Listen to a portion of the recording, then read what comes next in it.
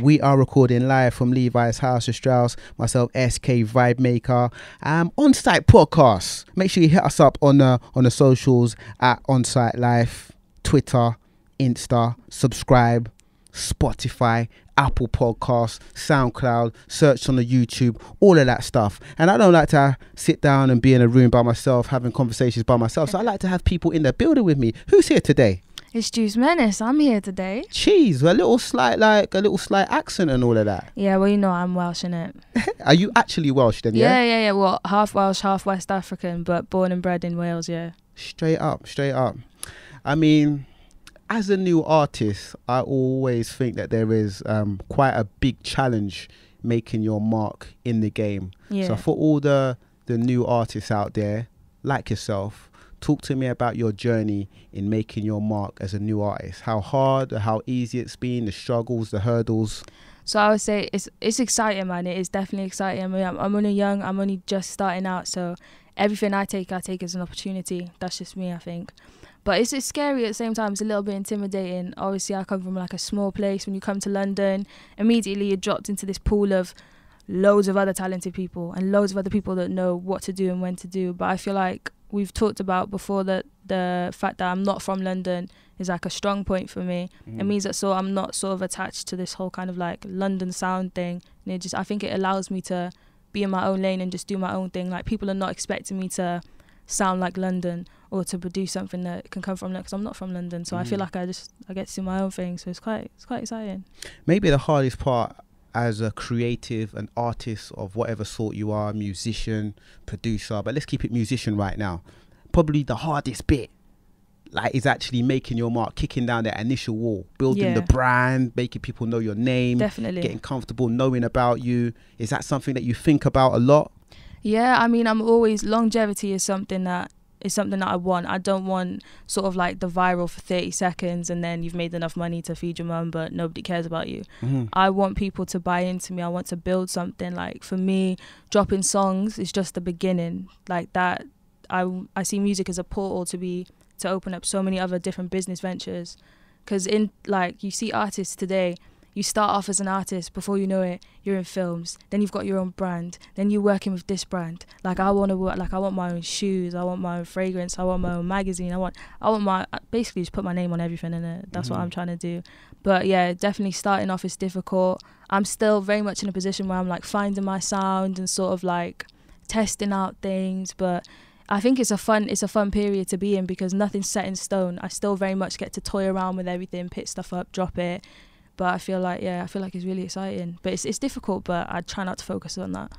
I don't know, man. The sooner we realise that we are in the music business is maybe a powerful thing for us because, you know, in capital letters, business. Like, this is music business. There's a lot of, you know, branding, awareness that we need to make of whatever brand we're flaunting, whether it's us. Do you know what I'm saying? But it being the music business, man, whether you're in it for the short haul or the long haul, I think it's very important to acknowledge music business. Business. That business.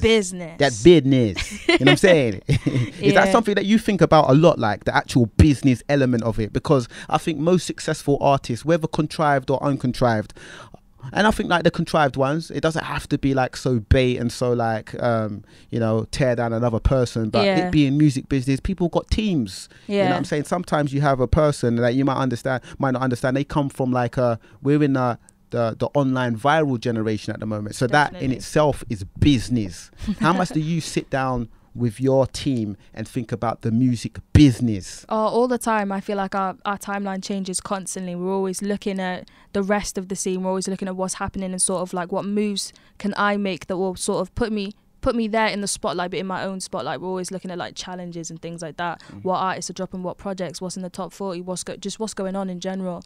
But yeah, we're always talking about the timeline. I feel like for me, creatively, I have a lot of say. Like, I'm always talking about sort of like, okay, we've just done this, what can we do next? Okay, we've done that, how do we move forward? What's the next step? I'm constantly looking at the next step, always.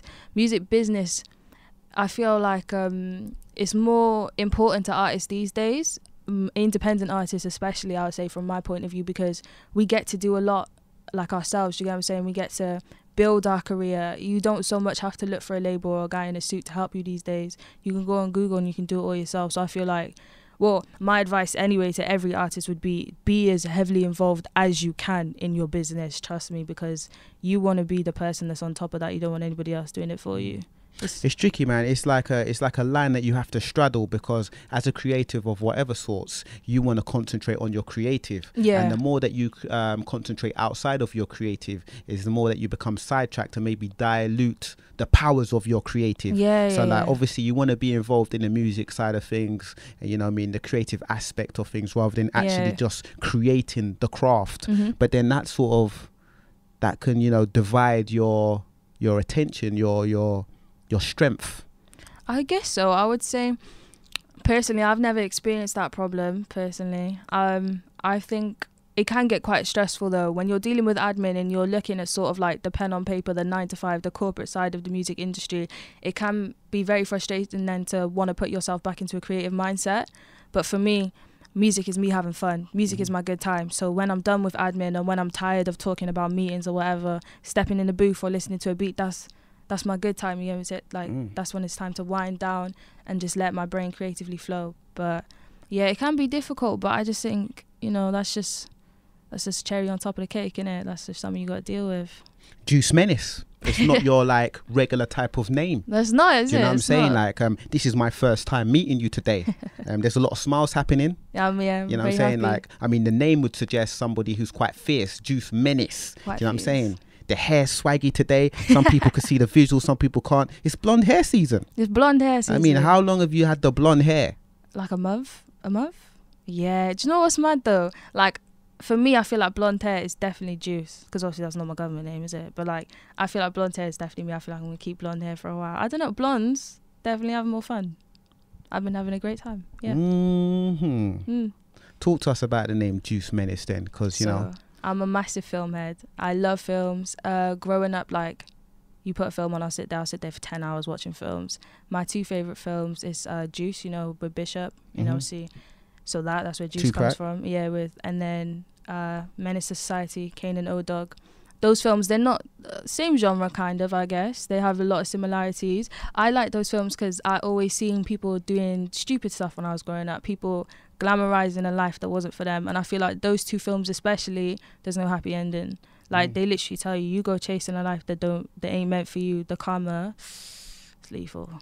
Yeah, so that's just see the blonde hair thing, man. There was a time that I can remember, like, older women in my family, black women and stuff, the blonde hair was a real touchy thing. Like, whether you was gonna have, you know what I mean, women of color, if you're gonna have blonde hair, it's a real statement, because obviously it's not natural. So when you decide to go down that blonde hair route, you're making a statement. You could put yourself out there to be a target. Have you ever felt, as, you know what I mean, like, I got this blonde hair, man, people are gonna want to say stuff, but I'm rocking it?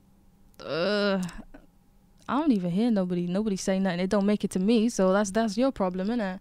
But yeah, I feel like the whole kind of, for me, I've always had my natural hair, like, it's under you, don't worry. So putting blonde hair on, like, I don't think it's a big deal, innit? If you see me with curly hair, you see me with blonde hair, it's still me, innit? I don't know, man. I feel like let girls do what they want to do. You want to put a wig on, put a wig on. It's all right.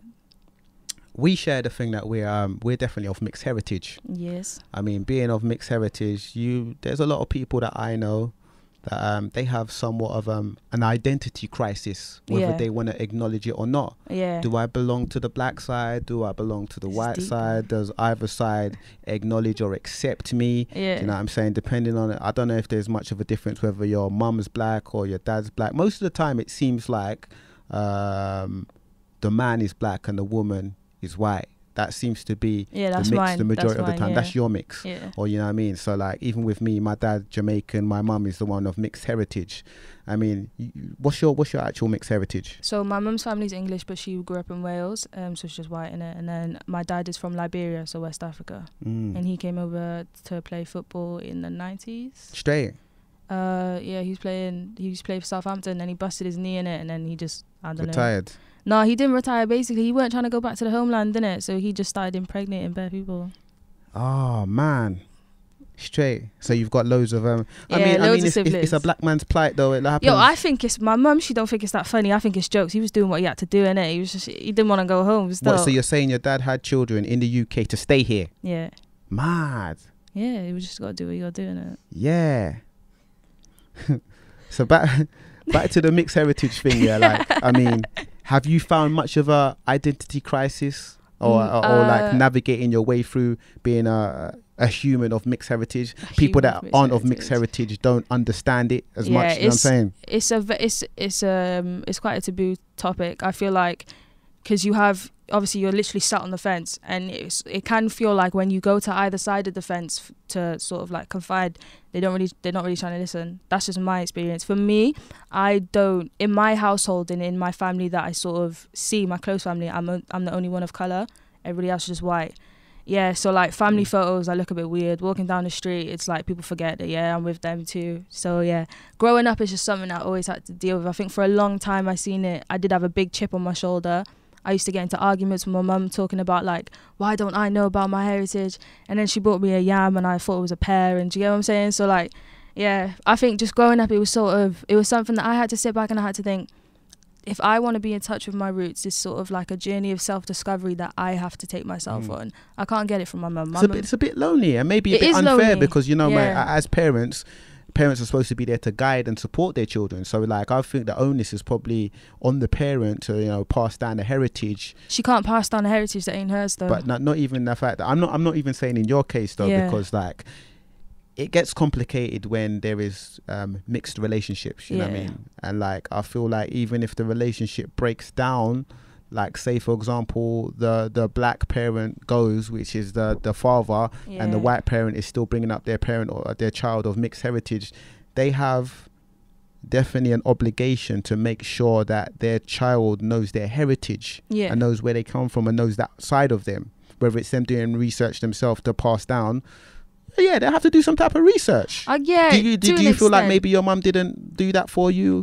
I mean, to an extent, yeah. That's what I mean. I did carry that chip on my shoulder for a long time because I just sort of, for me, it was sort of like, well, I don't know who I'm meant to go to find out about these things. And then I was in, my high school was like predominantly white, and it wasn't until I got to college and I started making sort of like more friends, you know, more black friends and stuff, that I would realise there were things that was missing. Not necessarily missing, things that I just didn't feel as if I was a part of.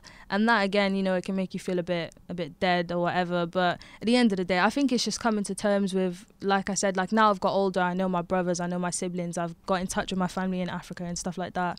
So I'm building those connections and it feels good. But I think what I also had to sit down and say to myself was, black's not a personality, it's just your heritage. It's not that deep, bro. Just be you, innit? I think like a lot of the time with what I know from having mixed race friends and stuff, that identity crisis, you just have to brush it off. Like I said, it's techie. Yeah, it's techie, but it's not you're you, innit? You're not your skin color. It doesn't have to define you. Of course. Like I mean, even through my plight, like I mean, like I said, my dad's Jamaican, my mum is Trini, you know, Caribbean, Ireland, just in case you don't know, Trinidad, and Italian heritage, and then there's a mix further back, you know what I'm saying? But I am more Caribbean than anything else, but I'm born here. Was that the strongest influence, like in your childhood? And it's the strongest influence of like my upbringing as well. So like obviously that goes without saying, but I am mixed heritage, but I see myself as black. Yeah. But then like, you know what I mean, there's mixed people. I don't know if you see yourself as black or you might see yourself closer to white. And I think that is a part of mixed heritage humans that they have conflicts with and problems with in their life. Do you know what I'm saying? I don't think I've ever looked in the mirror and saw myself as a white guy. For me, obviously being the only black person, it was made very obvious to me from a young age that you're black. Just to let you know in case you didn't realise. But yeah, I've never sort of thought I was white. I guess it's sort of like where you grow up in it, the environment, and sort of like how in touch you are. For me, it swung the complete different way though, because I grew up, but I love things that necessarily people in my family didn't, because I grew up in a different area. I grew up in like central Cardiff, so when I went to primary school and sort of like my first primary socialisation, I was around a lot of different cultures, a lot of different people. So I loved that. I didn't really know the difference. It wasn't until I would say my mum got with my stepdad now, and then she had 2 other little kids and they were white, and then their family came through, and then that's when I sort of began to realise to me like, one of these things is not like the others, and that thing's you. But like, it's all right, man. I think it's kind of jokes now. It even gets deeper though. Sometimes people like, again, this is like a matter of opinion as well. Like sometimes people think because you're mixed race that you can't even say the N-word as well. Gets techie like that as well. It does get techie like that, but I know. Let me not speak in it. Just let me not speak. Let me not say nothing in it. I always say nothing though. each to their own, innit?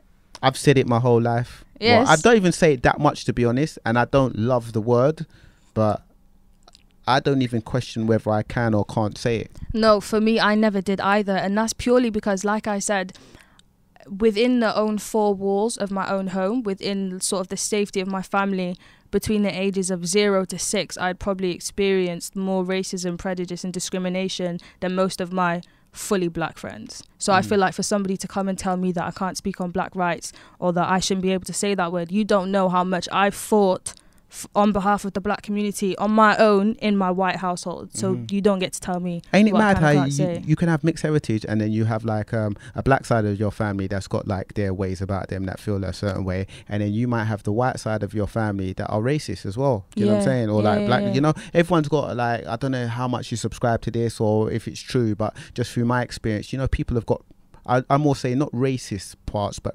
prejudices, and that's obviously, I mean, if you come from like North London, you're gonna love North London more than you love South London, and that's tribalism, and the tribalism spreads into like race as well. It doesn't mean that you hate the other side, but you got prejudging going on, prejudice, and I always think that a person that's educated that is prejudiced or racist is the worst type. You know what I'm saying? Someone who's prejudiced that has like a sheltered life is a whole next thing. But like I said, in families you could be of mixed heritage, but then you've got like maybe the white side of your family that don't like you or they're racist. You know what I'm saying?